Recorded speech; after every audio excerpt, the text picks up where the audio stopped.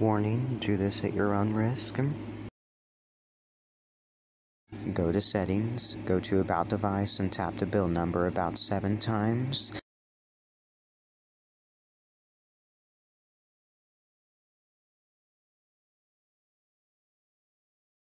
Once you're done, go to System, go to Developers Options, turn Developers Options on, make sure OEM unlocking is enabled.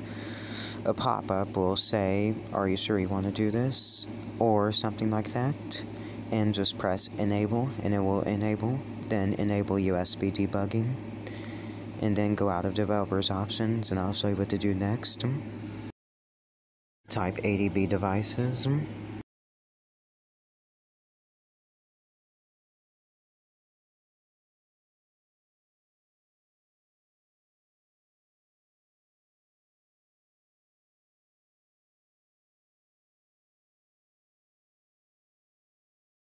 Type ADB Reboot Bootloader.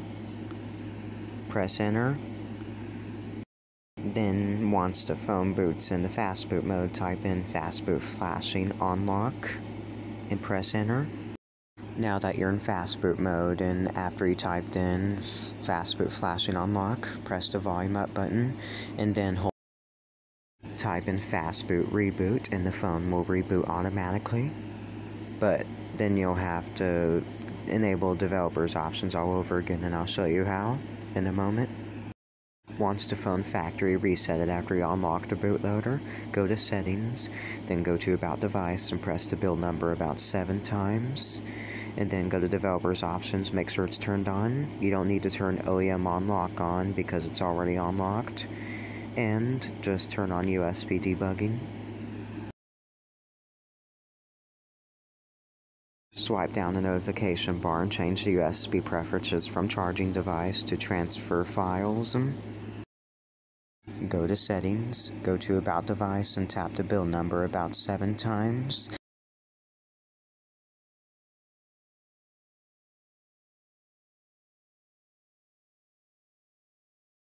Once you're done, go to System, go to Developers Options, turn Developers Options on, make sure OEM unlocking is enabled. A pop-up will say, "Are you sure you want to do this?" or something like that, and just press Enable, and it will enable. Then enable USB Debugging, and then go out of Developers Options, and I'll show you what to do next. Type ADB Devices.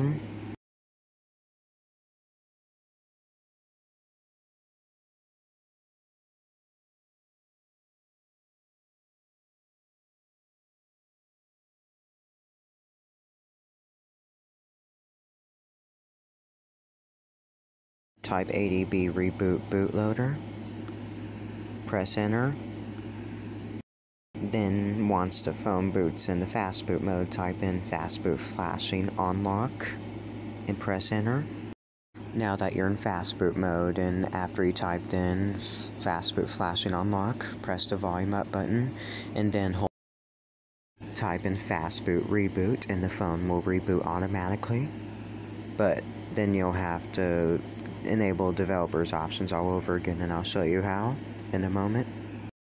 Once the phone factory reset it after you unlock the bootloader, go to Settings, then go to About Device and press the build number about 7 times, and then go to Developers Options, make sure it's turned on. You don't need to turn OEM unlock on because it's already unlocked, and just turn on USB Debugging. Swipe down the notification bar and change the USB preferences from charging device to transfer files. Install 7-zip first. Extract ADB setup. Just type in Y for everything, because Y means yes, and press Enter every time. Just press Next. Just press Install and put Always Trust software from Google. Just press Finish.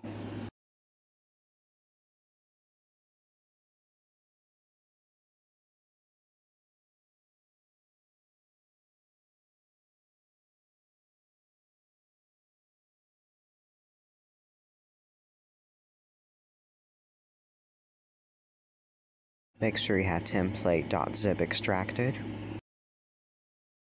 Then extract wwrmtx. Go to the template.zip folder and copy template and place it in the wwrmtx. Extract driver auto installer.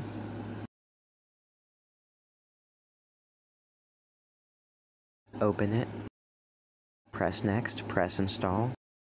It asks you to remove USB device, unplug the phone from your computer, and then press yes.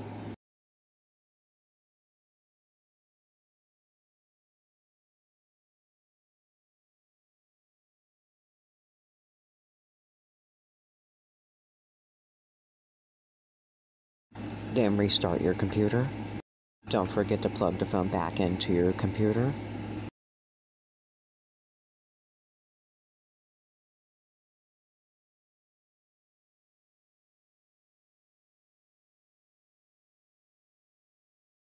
Go to the wwrmtx folder, open it. Then you click the second one, then choose English. Then you scroll down after you choose platform type. Then choose MT6771. Then create and save as. Then save it to a place where you will remember. Then you make a folder, I'll just call this root. And you just press save. Then you go to downloads, extract SP flash tool. Then you open the folder. Then you go to flash tool. Then you choose this, then you press choose, then you go to scatter file. Then you go to read back. Then press add.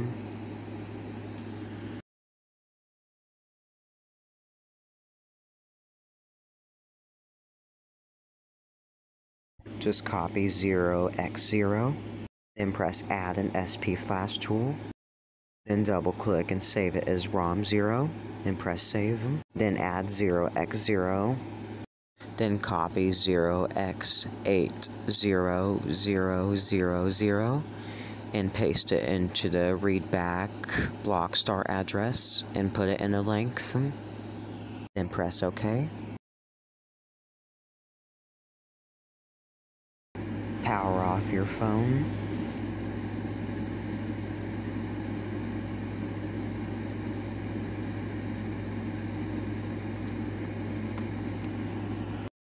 Once it powered off, press the read back button.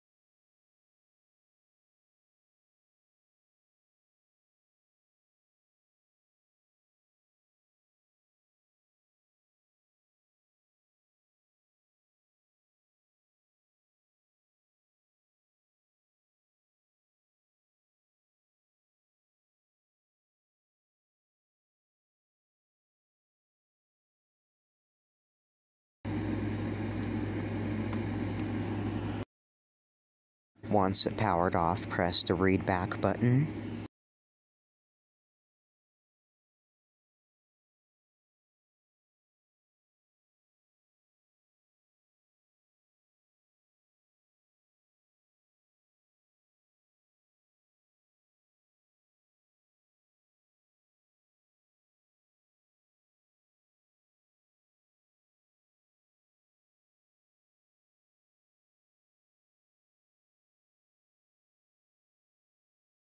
Then we're going to go to wwrmtx, and then we're going to put the ROM 0 file, then go to search up partitions, and then we're going to look at the boot partition length and the start address.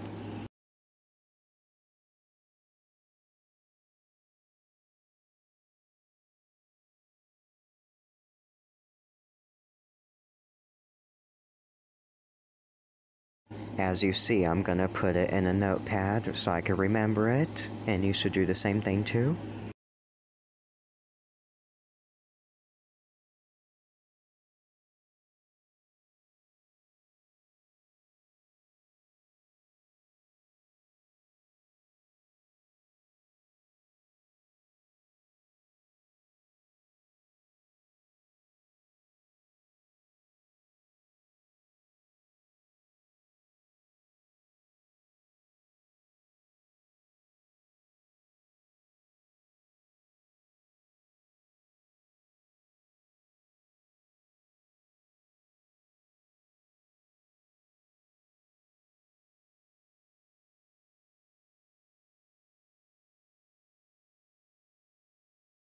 Just press add, then name it boot.img.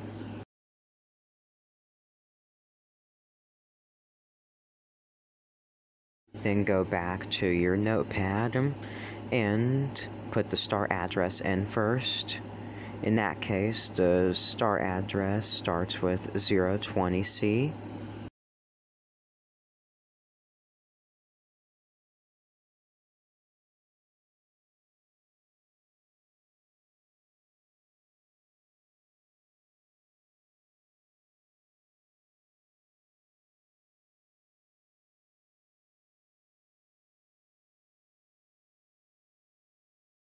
Then copy the one at the bottom too, and put it in the length.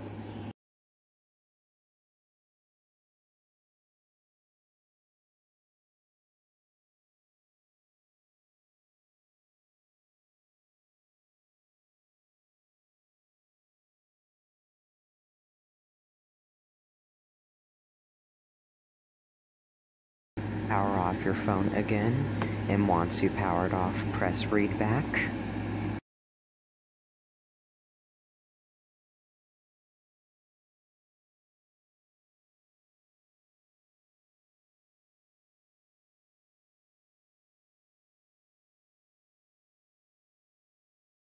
Once you got the boot.img, we're gonna go to GitHub, then go to Magisk, and scroll down until you see Magisk Canary. Then you press download, then once it's done, press the download, then press install, then press open.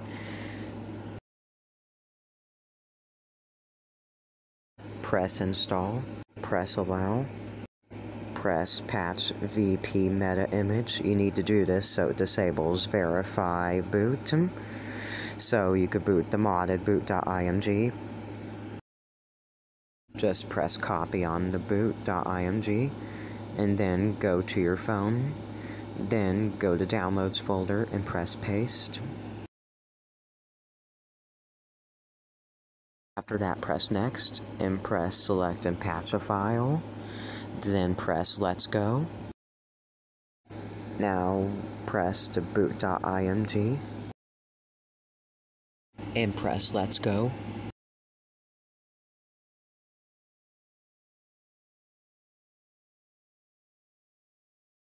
Go on your computer, go to your phone, then go to internal storage, go to downloads, move to Magisk, patched img to wherever you want.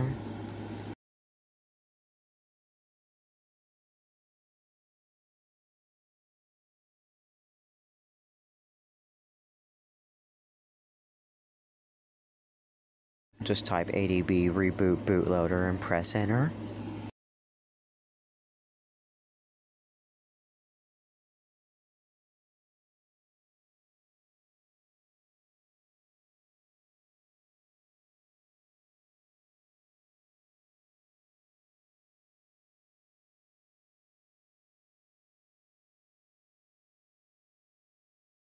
Then type in Fastboot Flashboot and drag the boot image that we made from Magisk, and then press enter.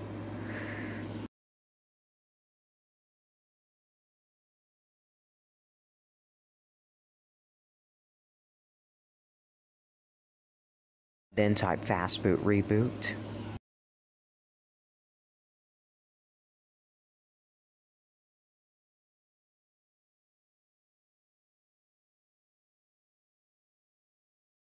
Go to root checker, press agree, press get started, then press verify root, press grant. Congratulations, you have successfully rooted your BLU G9 Pro.